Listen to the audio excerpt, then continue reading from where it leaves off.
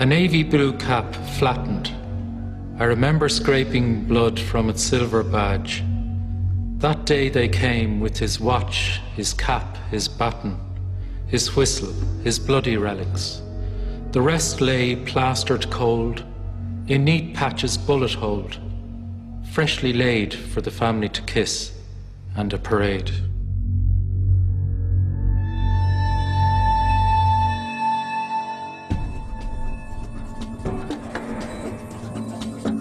Since the 1960s, a nasty, brutal and violent parallel universe has evolved in Ireland. It's an underworld where all the vices are satisfied at a terrible price, where power is seized by force, maintained through fear and lost to the assassin's bullet. Here life is cheap and the wages of sin are irresistibly tempting. This is the dark world of Gangland. Its grip has demoralized neighborhoods and destroyed many lives. This is the world of organised crime, where no holes are barred, everything is fair game, and the spoils go to the most ruthless. Welcome to Badfellas.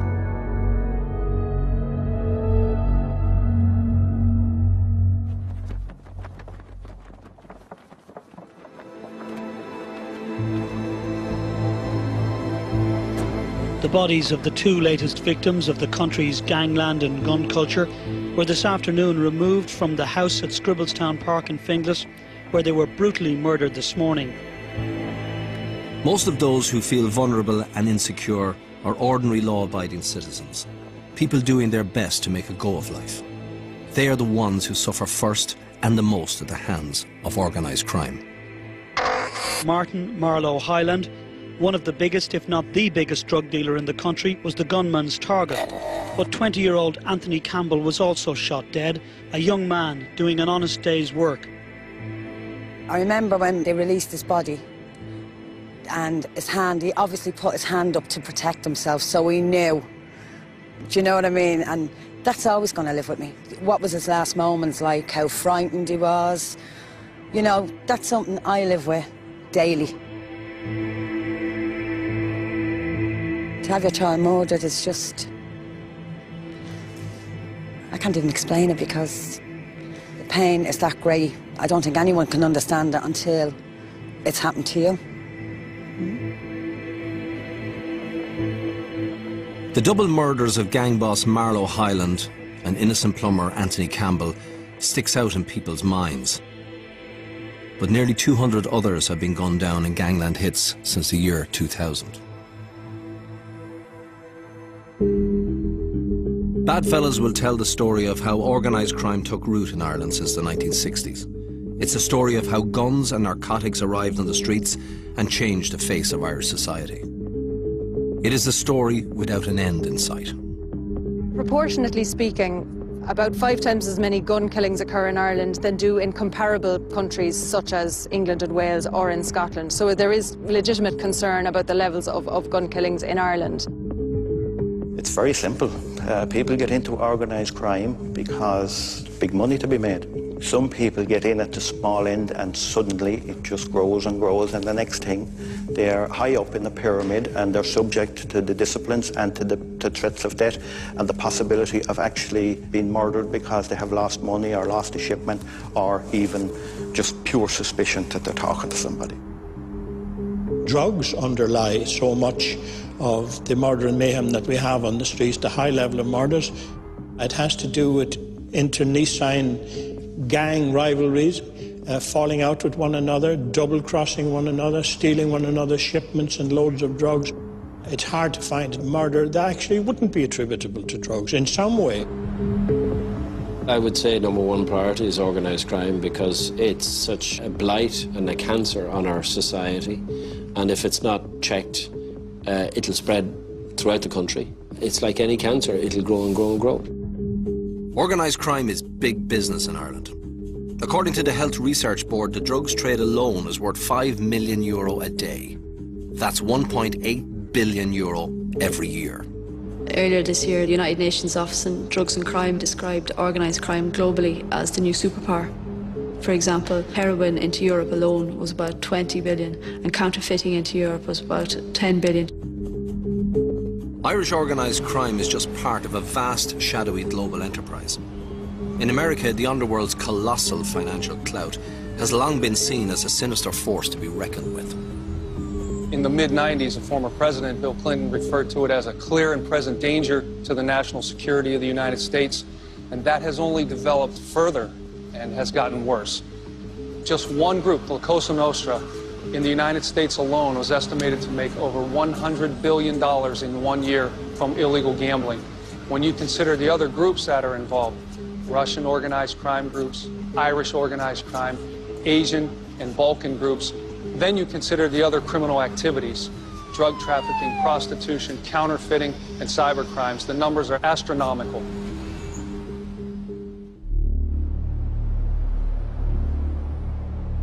The level of organised crime in Ireland has become so serious that in cities like Limerick, the wealth, power and fear generated by warring crime gangs has threatened and undermined the commercial and social cohesion of the city. There is a pervasive feeling that even if you mind your own business, you're not safe. And if you do stand up for your civil rights, be prepared to pay a very high price. Roy Collins' family ran a number of pubs in Limerick City. The victim was shot after two gunmen entered the amusement arcade which adjoins the Steering Wheel pub in Roxborough shopping centre shortly after noon. The victim's family had been subjected to gangland violence in the past. The first cousin of Mr Collins' was threatened and shot in one of their pubs in December 2004 after he refused entry to a 14-year-old girl. Wayne Dundon, a member of the McCarthy-Dundon faction heavily involved in Limerick's feud, was subsequently jailed for 10 years for threatening the man, but no one has been convicted for the shooting. We gave evidence like to put the leading member of the McCarthy-Dundon gang away, and that wasn't going to be let go. I thought it was. I thought it kind of got it, but we were wrong. Like they wanted to get back at us for that, like, and that's what happened. Life as we know it is non-existent now. Being followed by Gardaí everywhere you go. You can't socialise. We'll have a sentence for the rest of our life of looking over our shoulders, of being protected by Gardaí, and it's no life really.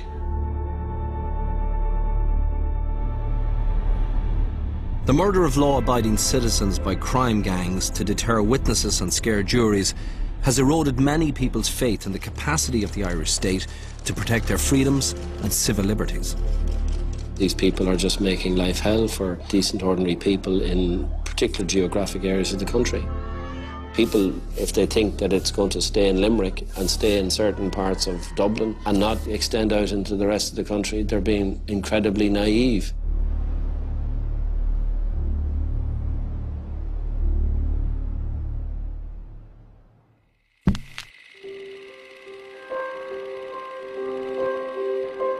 To tell the story of how and why organised crime took hold in Ireland, we must go back to the 1960s. Although no one realised it at the time, it was the twilight of an age of superficial innocence. A safe, secure, stable society, almost crime-free, where bicycles went unlocked and hall doors were left open.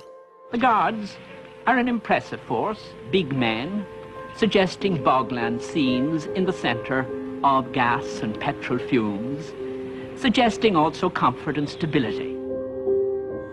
You had a baton, a whistle and perhaps a torch. There were very few patrol cars. There was one patrol car in the Store Street district and there was one plainclothes car for detectives.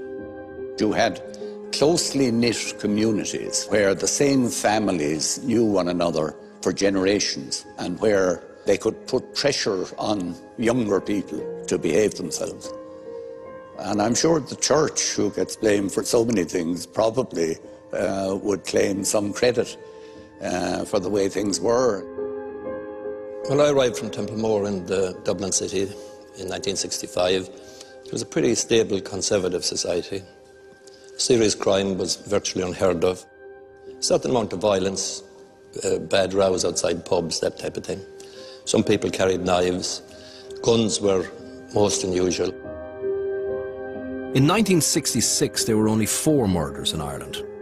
None of them involved guns. There were break-ins into shops, larcenies from various types of warehouses and stores, and There was some pickpocketing and bicycle thefts, and that was the main type of crime that occurred. Well, I practiced law in Limerick throughout the 60s. There was really very little crime at all, and I can recall that at the start of circuit court sittings, the county registrar would stand up and he'd present the judge with a pair of white gloves. And that was to signify that there was no indictable crime in the city or county of Limerick. And that used to go on term after term. I don't think there have been white gloves in Limerick in the 80s, 90s, the noughties, or that there ever will be again.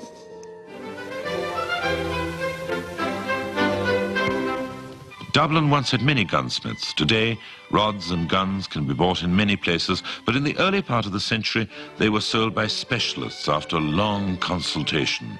Gun crime was very rare in Ireland in the 1960s, and not only was it very rare, the types of gun crime that occurred were very different to the types of offences that happen today. The offences that occurred in the 1960s usually involved parties that were known to each other, and usually it was some kind of strife, perhaps over a domestic incident or over land. But we're talking about crime figures in single figures in the 1960s. From the mid-1960s, petty crime in Ireland was on the rise. The country was changing. The ties that bonded communities together began to slowly unravel. But serious crime was still a rarity. In the mid-60s, there were 300 prisoners in Irish jails. Today, there are over 4,000.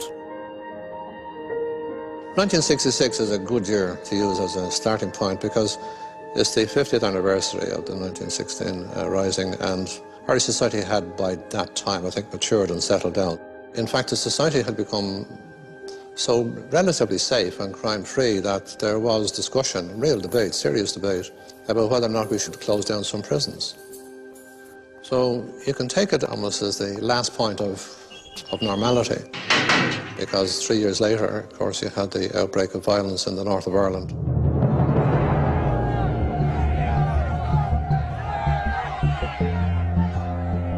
The 60s was an era of ferment. The Vietnam War and the American civil rights struggle radicalized a generation of students across the world. This turmoil spawned urban guerrilla groups committed to armed revolt. The Baader Meinhof Gang, the Weather Underground, the Red Brigades. All believed power came from the barrel of a gun.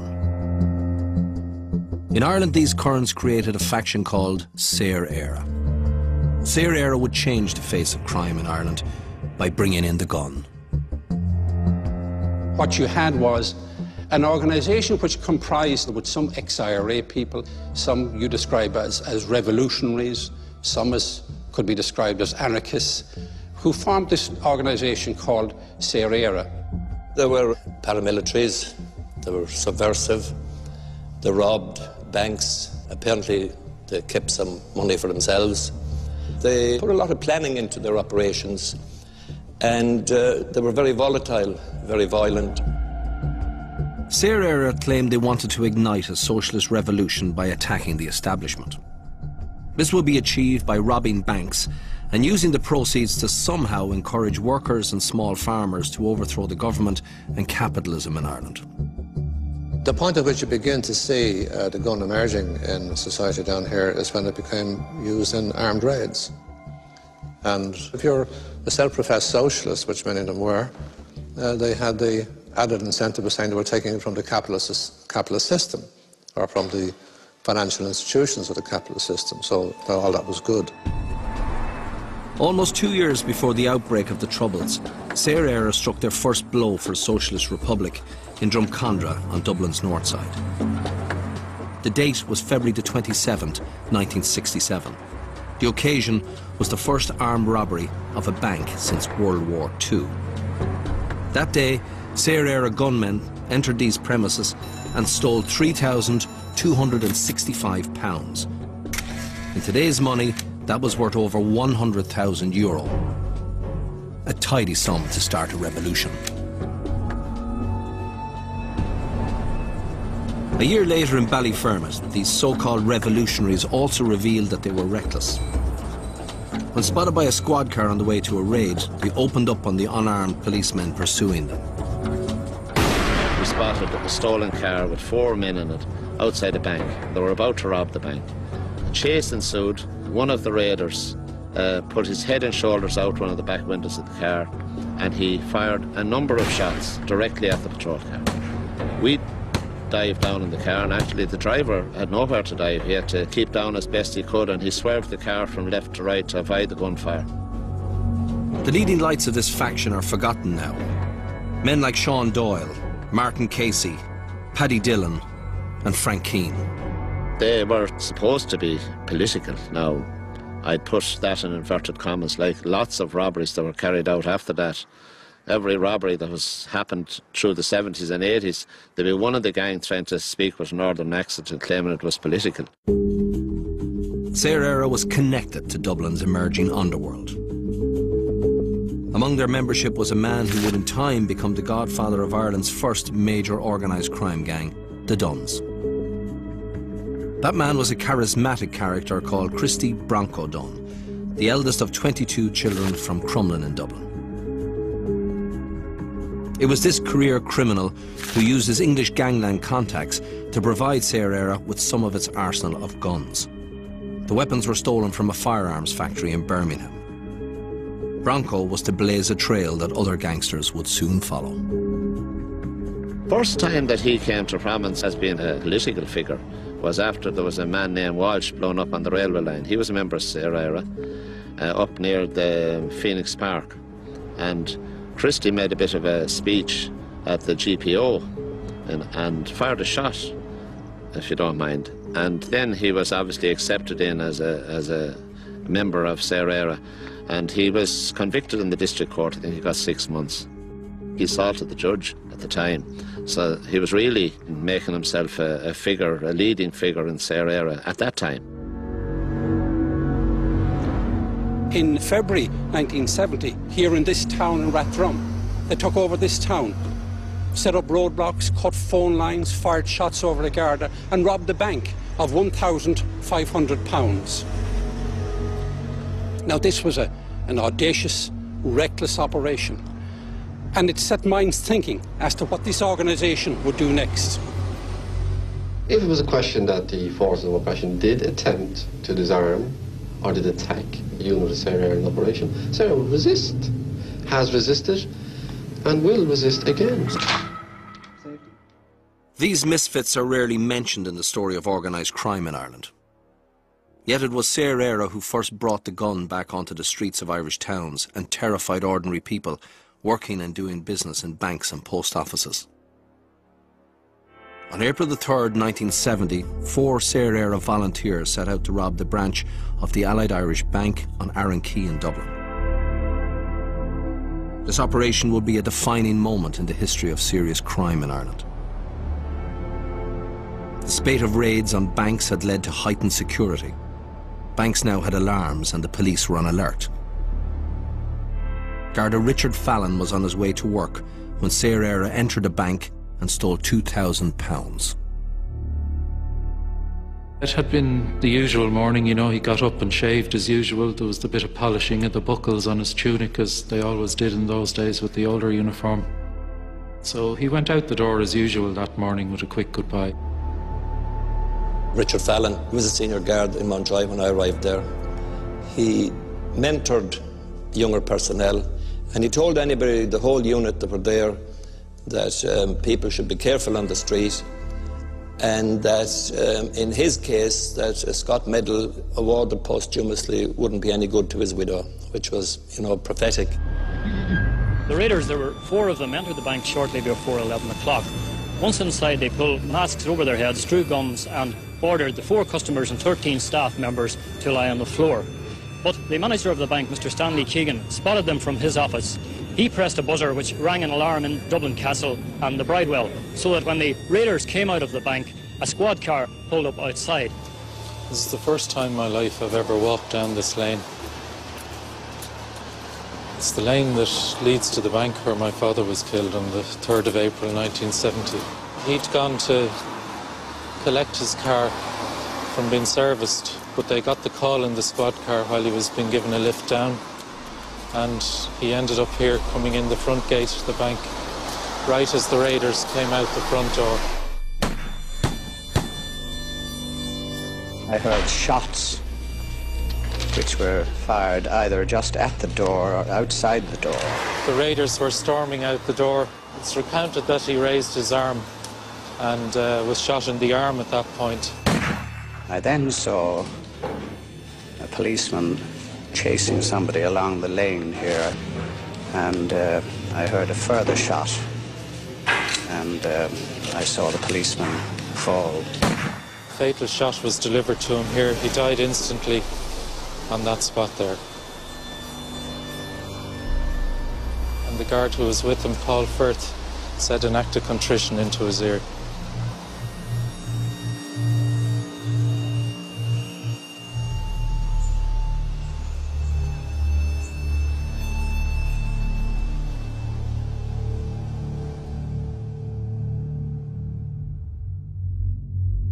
That sent shockwaves through everybody on the island of Ireland, I would say, at that particular time. A relatively small group of people terrorising different towns in the state with their activity in terms of robbing banks, and in essence here shooting down an unarmed member of the Garda Síochána carrying out his duty. We had really crossed the Rubicon, because now we are into the era of the gun.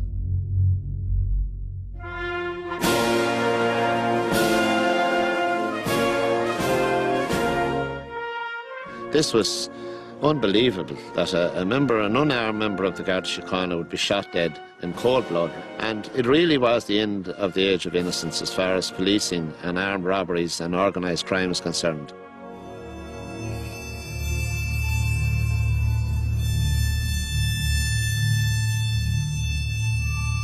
When all the public eye was taken away from it, we were, like all families, in a bereaved situation. You're on your own.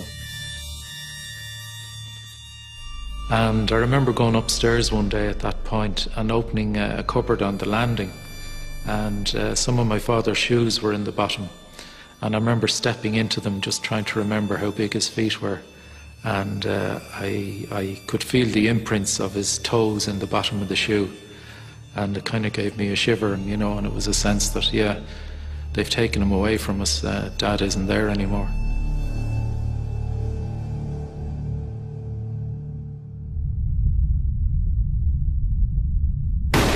Once you introduce the gun into society, the guy with the gun now becomes the most powerful guy. And the guy with the gun doesn't abide by any conventional or civilized rules. He makes his own rules. I think the fact that there was so much subversive crime, and because the subversive crime turned to things like bank robberies and so on, and the enrichment of those who were involved in it, it began to generate the feeling in the minds of other non-subversive people that they might as well take the benefit of it too. Ordinary crime then began to develop, if you like, in parallel with the subversive activities. Re-enter Christy Dunn and his crime family of 8 brothers. This group would help nurture, sponsor, induct, recruit and train several individuals who would become major international crime figures over the next 30 years. Martin Cahill, the General. John Cunningham, the Colonel. George Mitchell, the Penguin. John Gilligan, the Warehouse Man. They and other outlaws all started their careers on heists, strokes and raids initiated by the Dunns. I would have to take the responsibility for introducing serious crime into the family, only because I felt with my brothers that if we ever did do anything together, which we have done, that it was a close-kept secret between us. We worked together, we could depend on each other with our lives, and we knew that whatever we did, nobody else would ever know about it. Larry and Vianney and Shamey and Christy, they all were into robberies. And they accumulated money through robberies, mainly jewellery robberies or cash or whatever they could get their hands on. Now, there'd be big jobs to be done. They wouldn't be doing small hold-ups. They were very violent. They certainly were into the upper echelons of crime, serious crime. Their father, Christie Sr., was a bad fella in his own heyday. Old Bronco was an ex-con who had served prison time for killing a man. He was proud of his sons. Were you aware that your sons were robbing banks? I was, yes. Yes. And I quite admired them for it. You admired them for robbing the banks? Yes. Why? As long as nobody was hurt. Why? Well, they were getting money the handy way. No loss of life, no malicious damage or injuries to anybody. But they're taking somebody else's money. Yes, but who do you know whose money it is that's in the bank? How do them people get it? In time, the Dunns would become the scourge of Irish society. By 1970, Christie, the eldest and the original self-appointed criminal godfather, had already earned his place in history for his involvement with the short-lived Sayre era. The revolutionaries who had fired the shots that marked the death knell of a way of life. From 1970 on, armed robbery, extortion, abductions, tiger kidnappings and murder would become commonplace. The chaotic 70s would create Ireland's first generation of criminal godfathers as crime gangs sought to imitate the paramilitaries. The state, distracted by divisions from within and attacks from without, failed to notice the looming menace of organised crime. The era of the bad fellas was upon us.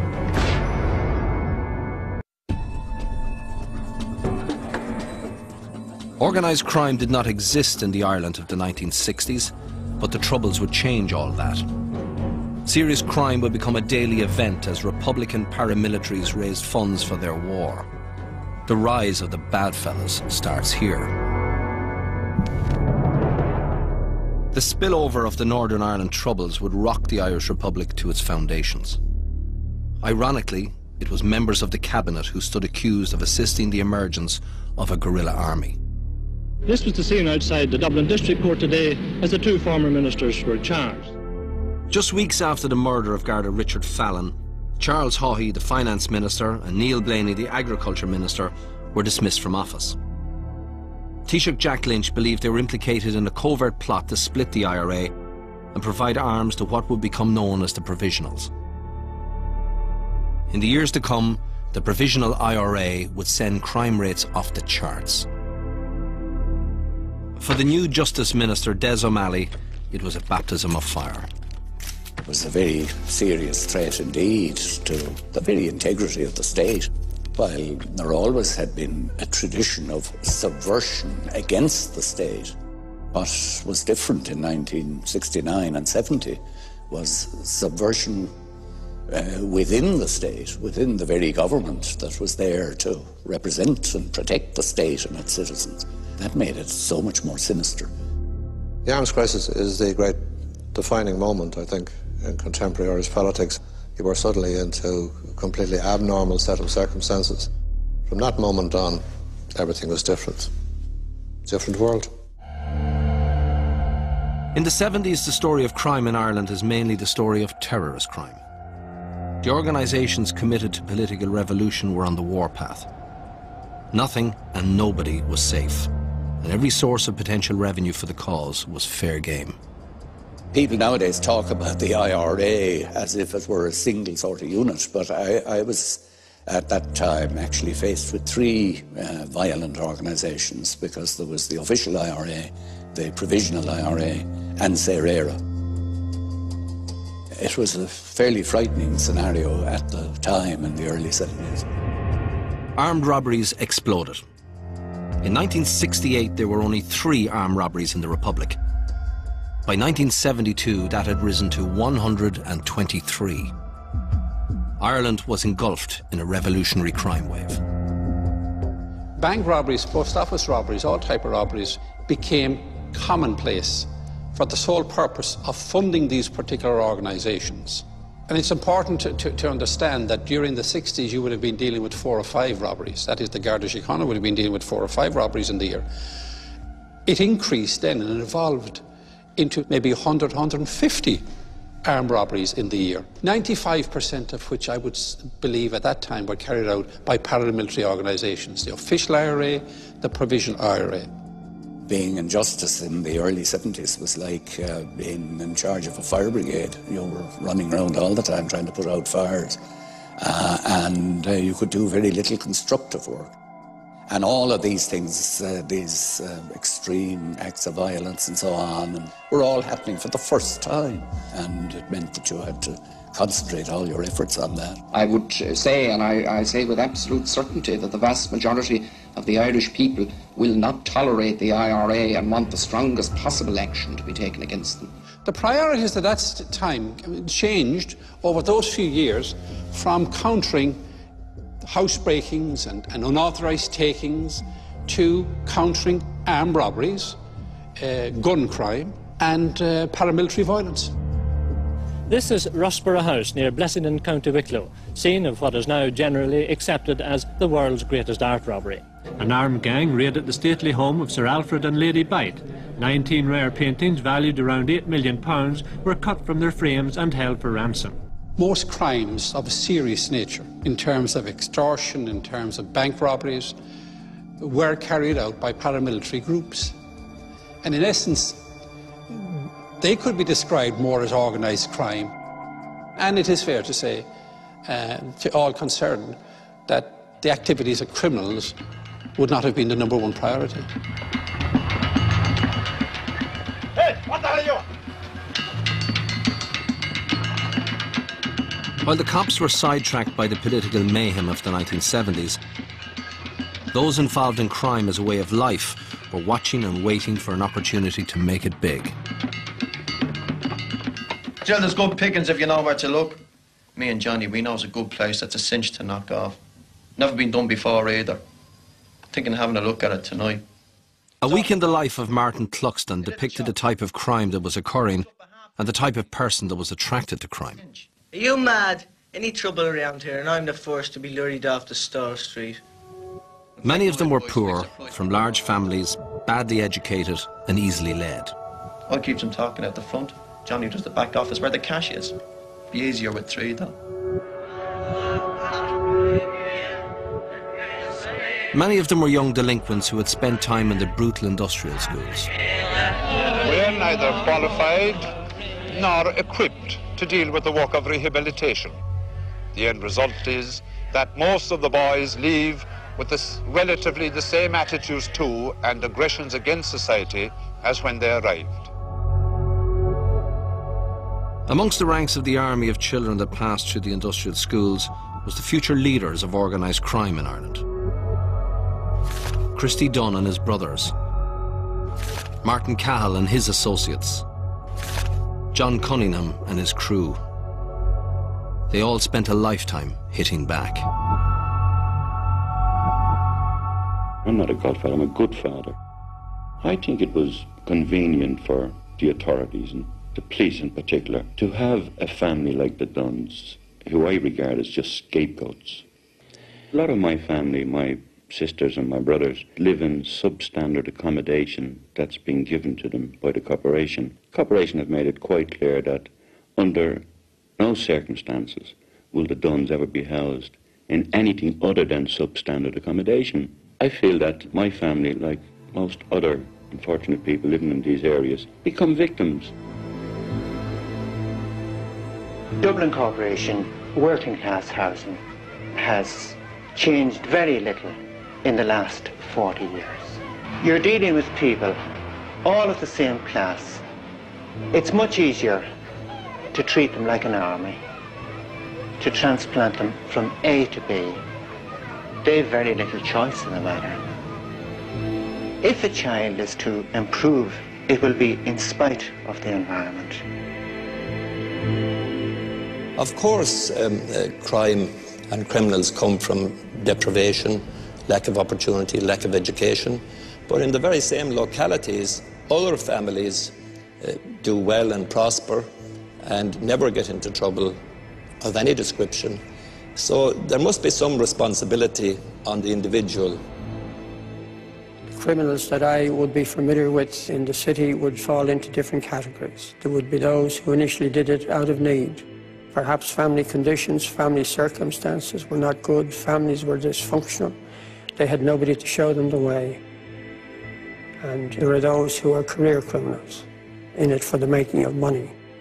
Generally, what appears to be the case is that when legitimate avenues have been cut off, that some individuals, maybe because of economic or maybe even personality reasons, will turn to organised crime, because in a business sense it makes sense to commit such crimes.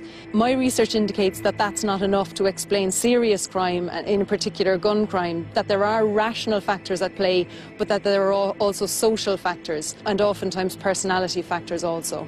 I think the criminals that progressed in the area of crime, such as Martin Cahill and his gang, or the Duns and the people that they were associated with, they simply upped the ante in relation to their activities, and it was the times that were in it that allowed them to change. Certainly, the Northern situation would have given them a different perspective and perhaps a greater incentive to become involved in armed crime. In the early 1970s, these career criminals still enjoyed an open season and hadn't come into the frame yet. In 1973, the political upheaval that had convulsed the state resulted in a change of government. There are now 70,000 people unemployed. 70,000 people, despite the grants that are available, despite the opportunities of better markets in the EEC, and so on, there are still 70,000 unemployed. The National Coalition of Fine Gael and Labour aspired to improve social conditions and promote a fair deal for all. But those ambitions didn't survive for long in the teeth of a renewed IRA campaign. The activities of criminals like the Dunn Academy was never going to be high on the list of priorities for a government under siege. Major crimes in those days, and that would include armed robberies and kidnappings, my recollection is that they were exclusively carried out by the Provisional IRA, and that the Cahills and the other major gang figures had not yet emerged. But they're obviously on the sidelines taking note.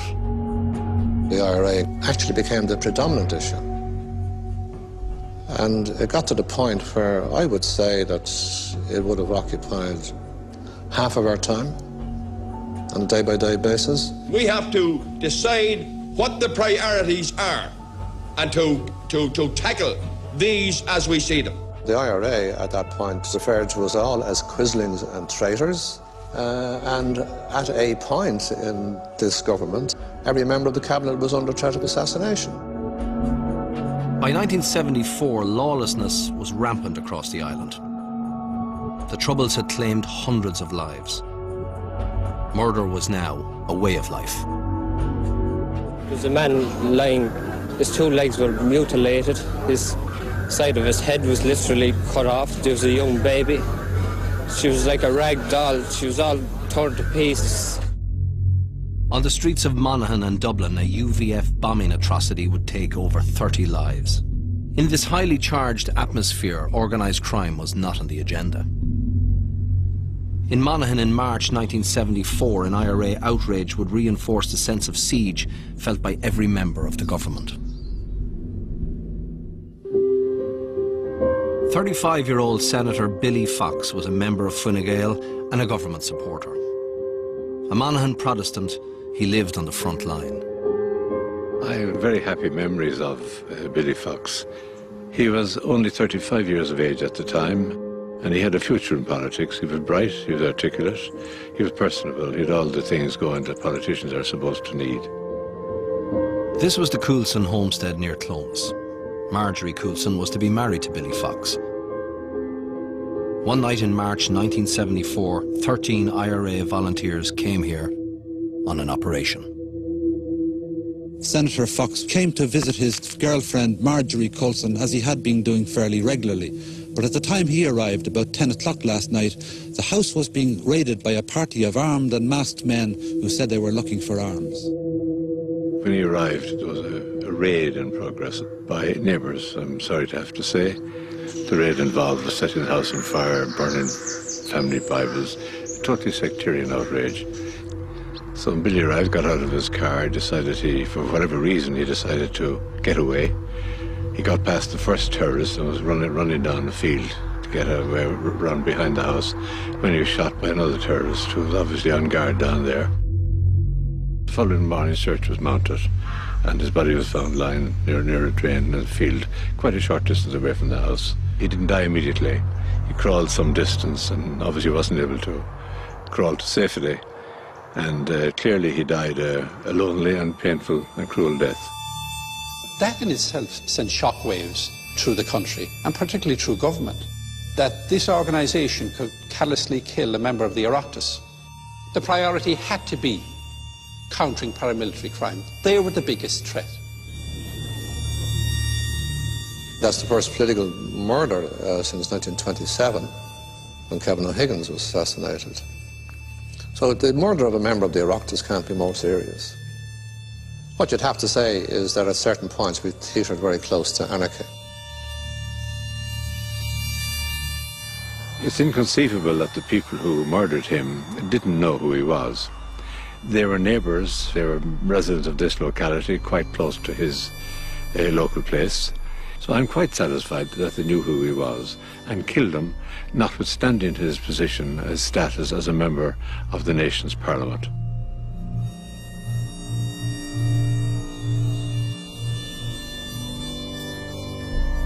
The killing of Billy Fox, just like the gunning down of Garda Fallon, is forgotten now. The senator's assassination was then just one of many murders the government had to deal with.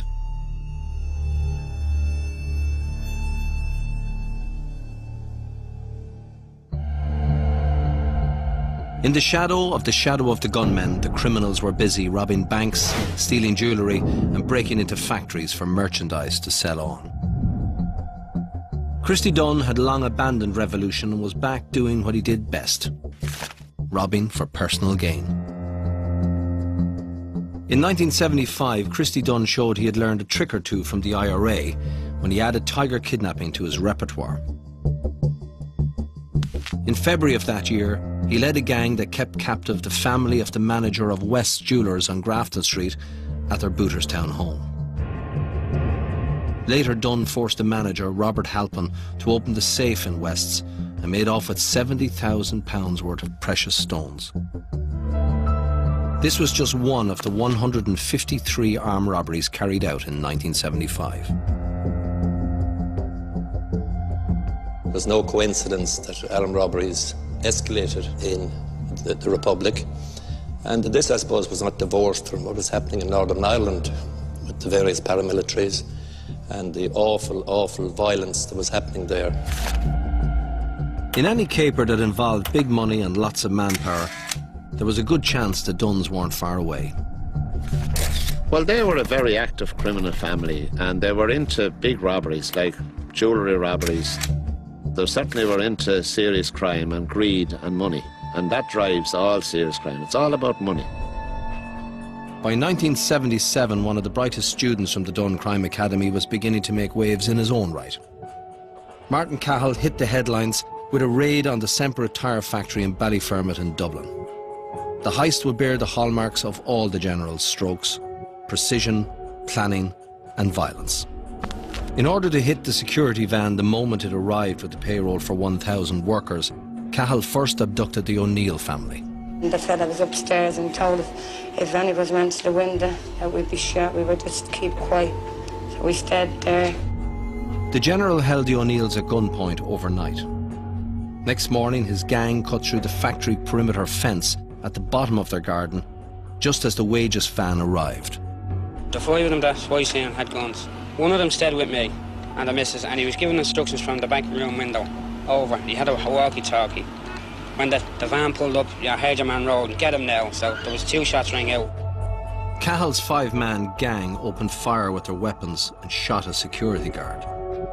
They escaped on motorcycles with £53,000 in cash. Organised crime was now becoming a force to be reckoned with. Crime of its nature, in order to succeed, has to become organised. It has to organise itself as a business. And I think the Gardaí didn't react rapidly enough to this new phenomenon of criminals organising themselves. Now you create an alternative lifestyle. And of course there's a high degree of attraction for somebody who comes from a background of low income, suddenly seeing the potential to gain a very high standard of living.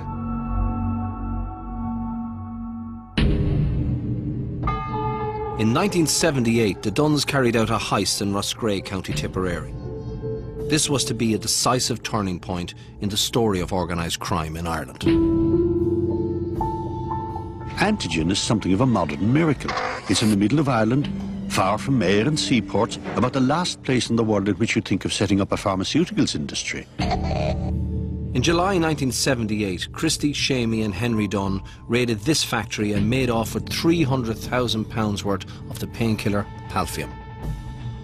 Christy and Shamey were unaware of the potential value of the haul, but their brother Henry was. Henry paid his brothers £3,000 for their share and sold the painkiller for a massive markup on the black market. The pennies suddenly dropped for Shamey, Mickey, Boyo and Larry. Drugs was the way to go. This was to be a seminal moment in the history of organised crime in Ireland. Obviously they made money and they had a look around and said, well, there's drugs, there's a market for drugs here in this country and let's get into this. There's money, we'll invest so much money, we'll bring in drugs, we'll quadruple our profit, and that drove it. And you don't have to tell me about the appalling social consequences of the introduction of drugs into this country, what they have been. It's been highly corrosive in terms of solidarity particularly amongst working class communities, which would have been very cohesive, even societies where they'd been taken out of the middle of the city and then planked, I think wrongly, by the corporation out in Ballyfermot and Cabra and Crumlin and Kimmage and Finglas or wherever. They were very cohesive societies in which people quite literally did help each other. But that has been, I think, the greatest casualty of what has happened. Heroin would be the grim reaper of the 1980s. But the big story of the 1970s was the story of a sustained attack against the state. The first shots were fired by Saor Éire, but the main assault came from the IRA. The offensive forced successive governments to meet fire with fire and take their eye off the looming menace of organised crime. I don't think that it overstates it to say that, in part at least, the present criminal situation is a legacy of the terrorist violence that arose in the early 70s. I think it gave an example to a lot of others that they could act in a ruthless and vicious fashion and hope to get away with it. Organised crime as we know it today hadn't then emerged except, and significantly except, in the ranks of the provos, because the cult of organised crime and the cult of the gun began in those times with the provos, spilled over into gangland in the cities, Limerick, Dublin, and to a lesser extent Cork. And I think one can say without fear of contradiction that the appalling crime situation that we have today can be linked quite clearly back to the provos and their campaign of the 70s and 80s. We would not have had a descent into organised crime to the extent that we have unfortunately suffered from. And to me, it is inescapable that the direct causal link is the IRA and the introduction of the gun and the introduction of the bomb and the application of organisation to criminal activity. We had a major paramilitary threat to deal with over the years. And if it is suggested that this should not have in any way distracted from the fight against ordinary crime, if one wants to call it that, well, that is a spurious argument. If we had no paramilitary activity, yes, we would have crime. We would have organised crime. But I believe not on the scale that we have today. It brought down the value of human life in Irish society as we knew it. And sadly, that's happening with the drug gangs now. Very difficult. They operate in a cell situation, the same as the provos operated. They don't tell many outside the cell what's going on because the stakes are very high. They're all fighting the same battle out there for supremacy in the supply of drugs. Organised crime in Ireland centres around criminal fraternities or criminal networks, far more loosely structured than anything that was the case in the IRA. However, these criminal connections that are required for drug trafficking, for money laundering and so on, seem to have piggybacked on the connections that were already in place because of paramilitary organisations such as the IRA. And certainly the availability of guns and the know-how as to how to access these guns seems to have been passed down from paramilitary organisations to these looser criminal groups. In all, 17 arrests were made in Spain.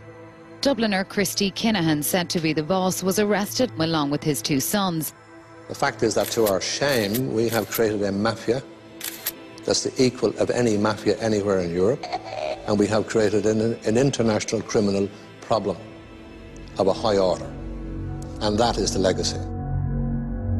Some are still living with the toll of that bitter legacy. In 1970, when Garda Richard Fallon was murdered by Sarah, few could have imagined the scale of the grief that was to come in the years ahead. My father's death was the breaking of the taboo of murder in Ireland, in that from then on life became not too high a price to pay in violence and in crime in this country, and I don't think it's ever gone down since. In fact, it's exponentially increased ever since. The gun was here to stay. But it was narcotics that would propel organised crime into the big time. The Duns would bring it in by the kilo. The profits that were to be made, they simply could not resist.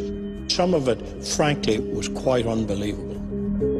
Their old associate, John Gilligan, would bring it in by the ton. The Gilligan gang brought drug trafficking in this country to another level. They brought an almost business-like structure to their empire. The spoils were so good, a new wave of gangsters would emerge. Some of them think that they have a degree of respect, but the reality of it is none of these gangs last longer than 3 to 4 years. With so much to gain, all this would lead to war.